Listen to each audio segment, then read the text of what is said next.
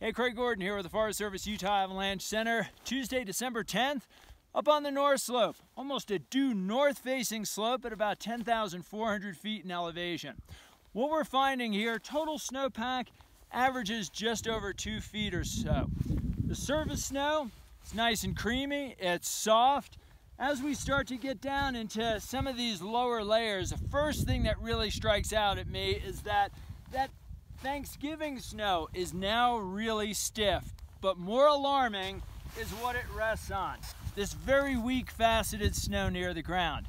Now this stuff isn't changing anytime soon. As a matter of fact, steep rocky terrain, it's going to continue to give us some heartburn as the snowpack starts to evolve. Also, we expect a series of increasingly moist systems towards the end of the week, and that's really going to tip the scales. So right now the snowpack is generally happy in its own skin, but conditions are going to be changing. As always, you're headed out in the snow, visit your one-stop shop for all things avalanche, UtahAvalancheCenter.org.